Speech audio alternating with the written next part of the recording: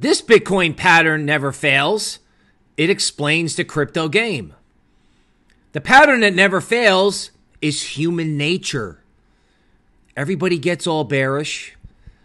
Crypto goes down. Everybody goes, oh my God, it's the end of crypto. The regulators are coming. People use crypto Twitter to talk themselves into something that doesn't make sense. When you see something in your Twitter feed over and over and over again, you know that human nature is about to repeat. History is about to repeat. People got way too bearish way too quickly, and they stayed bearish. So the crypto game explained is simple. Even though crypto is a technology animal, animal spirits, as in human emotion, plays a huge role. So when you see extreme bearishness, that's the buy point.